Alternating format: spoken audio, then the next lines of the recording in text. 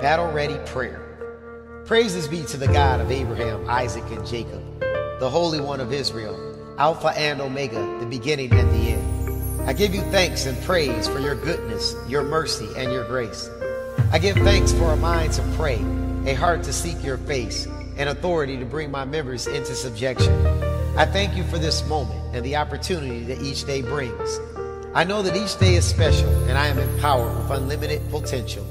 There are no ceilings on my life, obstacles that cannot be overcome, or barriers that can stand in my way.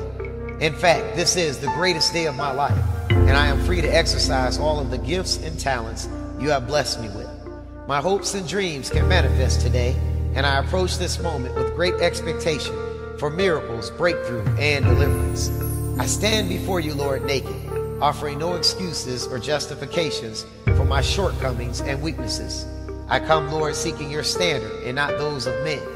I pray that you will forgive me my sins, known and unknown. Forgive every thought, deed, action, motive, or intent of my heart that is not lined up with your word, your will, or your calling and purpose for my life. Please forgive secret faults and uproot any seed of discontent that has been planted in my life.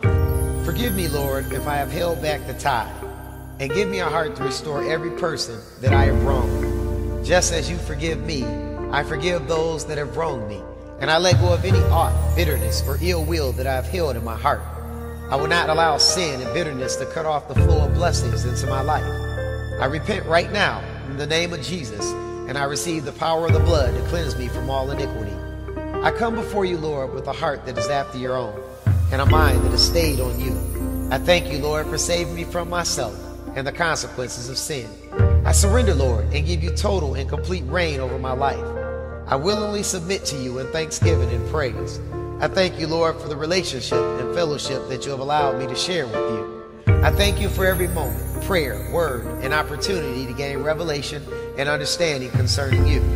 Forgive me for the times I have taken you for granted, or moments where I've allowed my focus and discipline to slip.